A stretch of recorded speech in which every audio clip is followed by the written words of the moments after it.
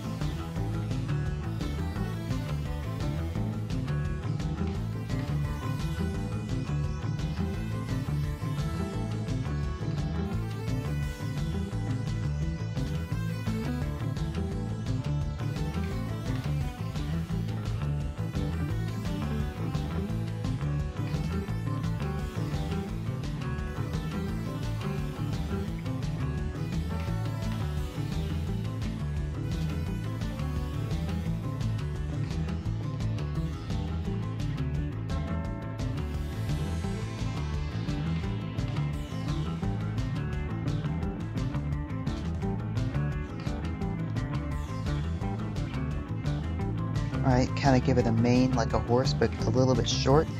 the descriptions usually say that the mane looks like seaweed, almost suggesting that there's plant life growing in it. Hypothetically speaking, this could be a form of camouflage, kind of like how a sloth has local foliage and moss growing in its hair that aid it in camouflage.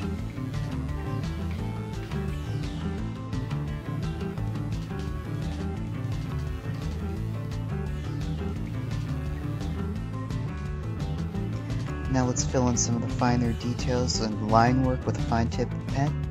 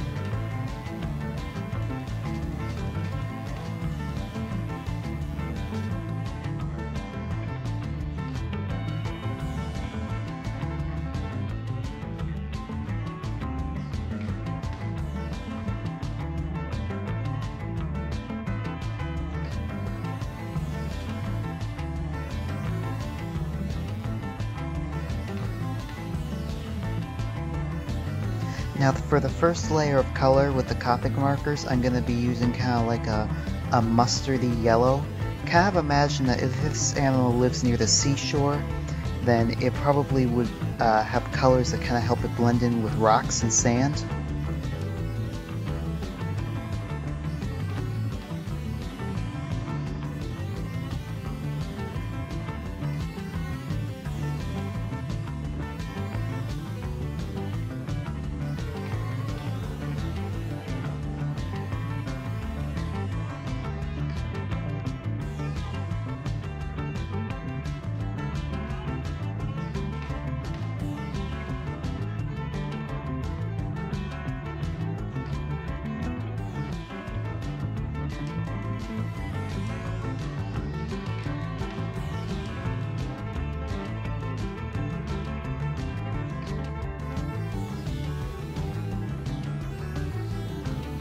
Now for the second layer, I'm going to be doing a much sort of like a darker color on top. Leave a light colored underbelly because that's what you often see in animals, especially marine animals.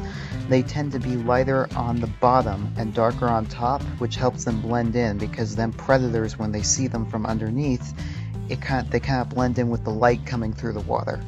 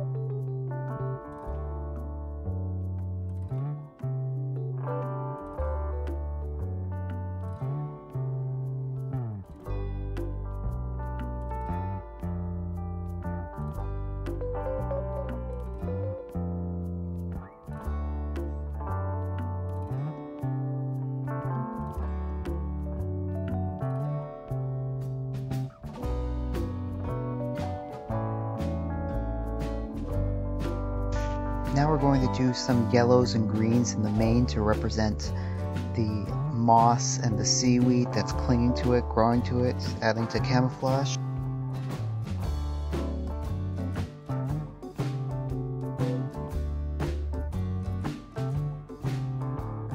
Yeah, pick a few different colors of olive and mustard yellow to kind of show the difference in the light when it's shining off of the hair.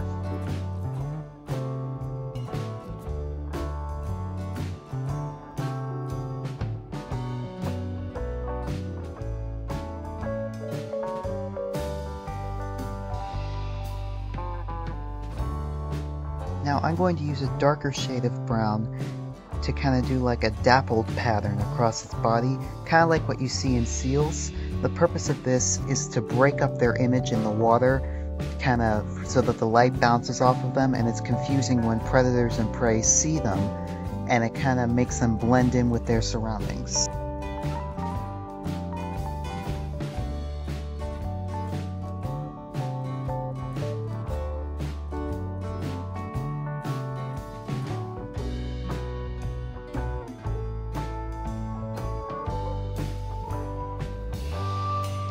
Now I'm going to use a gray pen. I'm going to use a couple different shades of gray to represent the shadows.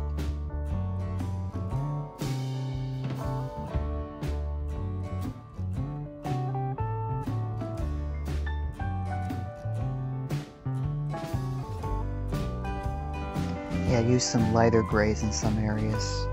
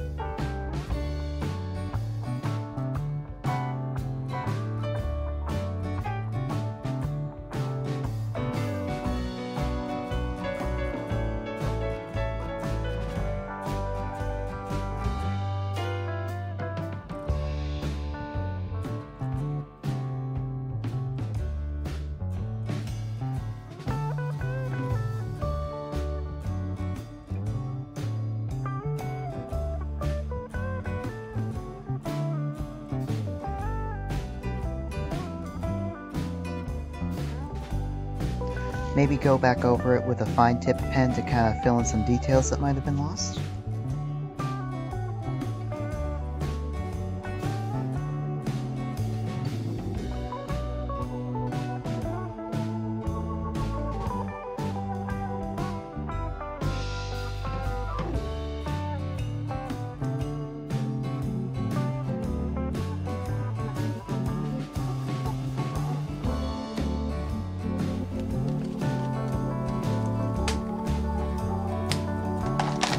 Alright, and you have just drawn a water horse. Alright, like, share, and subscribe, you guys.